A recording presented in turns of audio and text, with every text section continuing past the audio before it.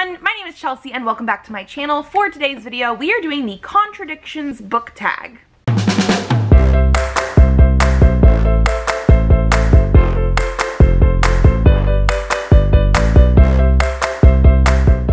So this is a video I'm pretty sure I was actually tagged in to do like a month or two ago, but I don't remember who even tagged me because I have just been so off of like my game of trying to make sure I have videos up. And so if you did, thank you for bringing this to my attention. But yeah, I forgot who tagged me in this. So this is a video basically about contradictions, which I think we all sort of knew, but basically saying like, I liked this but not this, or I didn't like this but I did like this. And we have some questions / prompts to lead us to those discussions. So we're gonna jump on in and let's see what the first one is. The first one says, I love this genre, but I didn't like this book. Okay, so for me, I absolutely love sci-fi. I know I talk about that on my channel. I read lots of different genres of books, but like in general, if somebody was gonna ask me my favorite genre, sci-fi is pretty much always the one that I pick. However, I did not like To Sleep in a Sea of Stars by Christopher Paolini. I do not have this book anymore because I actually unhauled it last year after reading it last year as a buddy read and absolutely hating my time with it. The biggest issue with this is that it is a huge book and definitely suffers from repetition. Like each part of the book seems to follow the same pattern. I also did not feel a connection to any of the characters at all. So even when things were sort of like turning on their head or it was supposed to be like a bad thing happening, I didn't really care about that. And while I do feel like he did a lot of research going into like the actual science aspect of the sci-fi, there was a lot of stuff being thrown at us that didn't actually matter in those scenes. And so I feel like it suffered from a lack of editing. Like it really needed to be edited down more. I finished the whole book because I did do it as a buddy read, but neither of us enjoyed our time reading it. So it really should have been a DNF. Number 2, I rarely read this genre, but I loved this book. Now, for me, I have a couple genres that I could have gone with, but the ones that definitely came to mind were either like nonfiction, which I know is not a genre, but I like never read nonfiction, or historical fiction. I hardly ever gravitate toward historical fiction like ever. It's very rare for me to do that. But one historical fiction book that I remember reading and absolutely loving is The Secret History of the Pink Carnation by Lauren Willig. So this actually is a book that I still own, which should tell you that I liked it because I don't keep books on my shelves if they are under a 3.5 star, like at all. This is a book I did read forever ago, so I don't fully remember everything, but it is mostly historical fiction. It does have some mystery elements, it does have some romance elements, but basically this is like a historical fiction spy novel, and it talks about the Scarlet Pimpernel, which I don't fully remember like all of the history with that, but I do believe that is a character that was written by a woman like forever ago. Like it is a very historical type of figure, but I do remember really enjoying this one, even though it is historical fiction. This is the first book in a series that I don't know if it's like a full-on series or if it's a series of companion novels. I have wanted to continue in the past, but I think I would probably need to reread this one before I do that because it has literally been years, like maybe 10 years since I've read this one. Number 3, I love this trope, but I didn't like this book. So when I think of tropes, especially when we get into like the nitty-gritty of like what kind of tropes I like to read or don't like to read, more often than not they come about in romance. I actually probably could have picked romance for one of my favorite genres, but like I said before, sci-fi usually is the one I think about the most. But for the tropes, I absolutely love fake dating. I love the fact that like the characters are in this fake relationship. The characters are sort of slowly figuring out they like each other and are actually in a real relationship instead of the fake relationship. However, I did not enjoy The Wedding Crasher by Mia Sosa. This was my first Mia Sosa book and I did actually give it a 3 stars. Like it wasn't necessarily a bad thing, but for something that was supposed to be a fake dating romance, I don't think it really hit all the boxes for me. We did have some fake dating trope in there, but in general they weren't really figuring out their relationship with each other or their feelings for each other. There was a lot more lust and the author was trying to put in a lot more of like the sexy times than I would prefer, in the fact that like we didn't have any build up in the relationship before those things happened. And so for me personally, I don't think this was necessarily as romantic of a romance novel as it could have been, and I didn't get the feelings out of the fake dating trope that I really would have liked. Number 4, I hate this trope, but I loved this book. So in the same sort of realm, because again, when I think about tropes, I almost always go to romance. I do not like insta-love. It is one of those things that I think you can do well, but most of the time it is not. It either turns into insta-lust, or the insta-love is just so unrealistic, and when I say unrealistic, I mean more in like a contemporary setting. If you're having a paranormal type of book, insta-love can be done well. And so for that, I wanted to mention the Night World series by L.J. Smith. So far, I've only read these first 3 books, and the first one, Secret Vampire, is not my favorite, so mostly I want to talk about these 2. So book 2, Daughters of Darkness, and book 3, Spellbinder. These are books that were written in the 90s. They're very short mass markets, like 200 something pages. I read these in one sitting. They are YA paranormal romance, and every single book so far has basically had an insta-love, fated mates sort of thing. But it works so well for this series, and I think part of it is because there is some sort of real tangible connection almost between the characters. Like both of them, whether they are part of the Night World or not already, they have this feeling, they have this fated mates connection that they can just tell as soon as they start to feel that, and it plays into how they deal with their relationship and how they deal with friends and family. And they are a little bit campy, paranormal romance sort of stuff, but the insta-love is actually insta-love, not insta-lust, and it works in this context. Number 5, I love this author, but I didn't like this book. This one was a little bit tough, just because I know that there's some authors that I probably love, and some books might have been hit or miss on some things, but this one author specifically that I wanted to talk about is C.M. Stunich. So they are an indie author, self-published author, that has been very, very prolific. I have read the beginning of multiple series by this author, and I say the beginning of multiple series because they're at this point in their career where some of their older series I guess did not do as well, or the inspiration hasn't struck them again as much, and so they have moved on to more lucrative projects or things that have tropes in them that were like the height of indie romance at the time. So that's sort of where we're gonna get into here. Whereas I've read books by them like the Rock Hard Beautiful series that I actually have read all 3 books. I think there's only 3 books out currently for that series. Gave like 5 out of 5 stars for every single one. This is a rock star reverse harem polyamorous romance that I just really, really enjoyed. Very character driven, very romance driven when we get there. Definitely has some hard topics in it though, like the content warnings probably have like a big old list, but I really loved the writing of that one and the characterization. I also really loved Pack Ebon Red, and I think the next 2 or 3 books after that one, I have not finished the current ones that are out. Although I have purchased them because like I like to support my indie authors. So even though I know I'm waiting for a further book in the series, I will usually still buy them as they come out to encourage them to write them. But this is again a reverse harem polyamorous type of romance, paranormal romance with werewolves.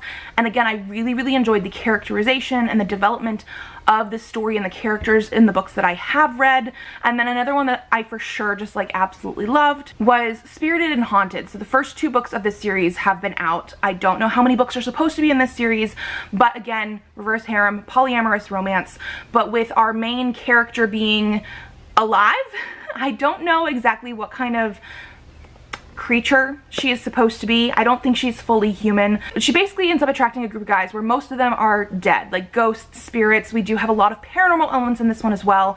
And all of those series, I gave like every single book 5 out of 5 stars. There was so much good characterization and development, and the stories were very unique that I just personally absolutely loved.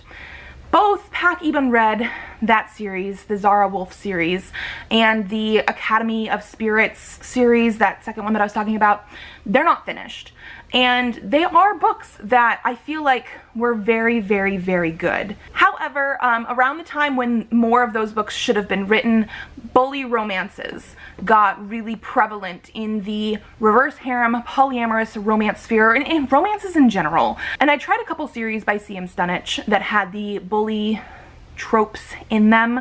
But the one I wanted to talk about today specifically is the Adamson All Boys Academy series. The first book I actually did enjoy because we had some romance, we had some characterization, it also had a mystery element to it, and so it wasn't like too much bullying. There was some, it was, I don't want to say necessarily well-deserved, but our female main character was an asshole, and so when the bullying came about, it was more in retaliation for her actions of her sort of already being an asshole, so it wasn't as bad. However, book 2 and book 3 in this series got worse and worse for me in my opinion.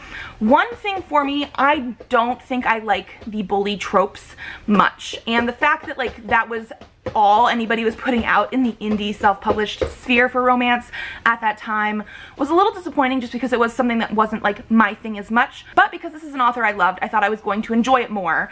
But also, this is a series set in high school, and when you get further into the series, I think book 2 and book 3, there is flat out, very graphic sex on page between minors. And me being around 30 when I read this, I did not enjoy that. These characters also did not feel like high school characters. It could have easily been aged up to college age or more. Like, these could have been graduate students, and it would have made so much more sense. So the fact that we had characters that were basically all under 18, very graphic moments, just did not do it for me. Also, I was reading this series for the mystery elements because it was set up so well in the first book, and it fell apart by the third book. I did not believe any of the reveals for that. And so I sort of wish this author, even though I do love a lot of their work, and I actually do want to read more that I have not read because, like I said, they are very, very prolific. I don't think some of their newer things are things that I would enjoy as much because we are still in the bully sphere or the more dark romance sphere right now. Number 6, I previously disliked a book by this author, but I loved this book. Now, this is probably the hardest question on this list because if I really don't like a book by an author, I am not very likely to give them a second chance. However, there was one that I was able to think of, and I have definitely talked about this in videos within the last month or so because I feel like this is a question that pops up every so often, like a book that surprised you, and so obviously I had to talk about Lost Boy and Christina Henry. I read The Ghost Tree by Christina Henry in 2020. Absolutely hated it for multiple reasons. The story didn't quite pan out the way I wanted it to, being the fact that it should have been a horror story, but the horror elements didn't show up until like 80% into the book. But also we had like sexual abuse of a minor and racism and things that I didn't think necessarily needed to be in the book because they didn't have a big explanation or reason for the like horror elements. It was just in the story. So I was not too sure how I was going to feel about this book because of the fact that I actually had purchased this one before I read The Ghost Tree. So the only reason I actually gave this author a second chance is because I owned the book, and then I did a vlog of like Peter Pan inspired books. I actually really enjoyed this one. I don't know if I would necessarily say love because I only gave it 4 out of 5 stars, but this one definitely has horror elements. It is like a horror origin story for Captain Hook and Peter Pan, and I really did enjoy the writing style and the characterization and that kind of stuff in here because we didn't have a lot of very problematic elements that I experienced in The Ghost Tree. So this is one of those ones where I was pleasantly surprised by what I read because I was fully not expecting to like another book by this author. Number 7, I love this cover, but I didn't like this book. So obviously I don't have a book here to show you because if I do not like a book, I do not keep it on my shelves. But speaking of Peter Pan, I actually did used to own this book with this cover. I absolutely love these chalk-inspired classic covers. However, I did not enjoy my reading of the original Peter Pan classic. Definitely has some very problematic elements in there, especially like in regards to racism and stuff, and the writing style is not for me. It's very much the classic writing style of that period that I do not enjoy, which is part of the reason I don't read a lot of historical fiction as well, because I feel like they try to put that on sometimes. But the cover is something I absolutely love. Number 8, I don't like this cover, but I loved this book. So this one was another hard one because I don't think I have very many books that like I hate the cover of. So I went with one that was a little bit more disappointing, which is this cover of Blackbirds by Chuck Wendig. So I think I've talked about this on my channel before, but this was a book series that I think has 6 books in total, and the first 3 books were actually published as mass market paperbacks with this type of cover here. I absolutely love these covers and the way that they have the symbolism and everything, because like if you really look really closely, you can see bits and pieces in the character portrait that I just absolutely love. So like when you put them together this way, this is such a better cover than this one. I was just so disappointed in the fact that after 3 books of the series, they decided to rebrand. And this is a hardcover. Like, I'm happy to have hardcovers on my shelves and everything like that, but they decided to rebrand with these compared to what they had before. So I don't like this cover compared to the original. However, I did give this book, the first book, 5 out of 5 stars. I actually don't remember what I gave books 2 and 3, but I have read the first 3 books of the series because I read them up until they took them off the shelves to like make new covers, and I really, really enjoy it. This series is about Miriam Black, so the whole series is actually the Miriam Black series, and she is somebody who can tell how somebody is going to die, I believe by touching them, and she has resigned herself to the fact that there is no way to change fate, because in the past, if she has tried, that sometimes inevitably leads to her causing their death. But in this first book, she meets somebody who she decides she wants to try to save him. She wants to try to save them, and so I love the concept, first of all, but I also love Miriam Black as a character. She is quite crass and rude and just like wholly who she is, and so yes, I fell in love with the series. I really do need to do a reread and then finish the series eventually, but yeah, if we're going to be talking solely about covers, this one so much better than this one. But I did give this book 5 stars. And so that is going to be all the questions besides tagging people to do this tag. But like I mentioned before, I can't even remember who actually tagged me because I'm pretty sure somebody did.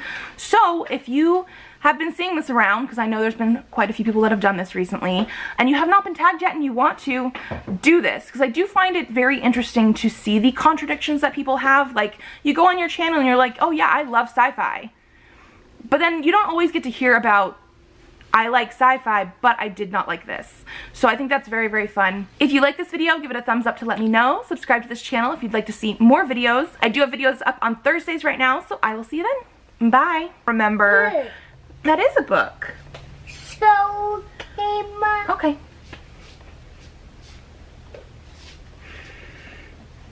Okay, show the camera.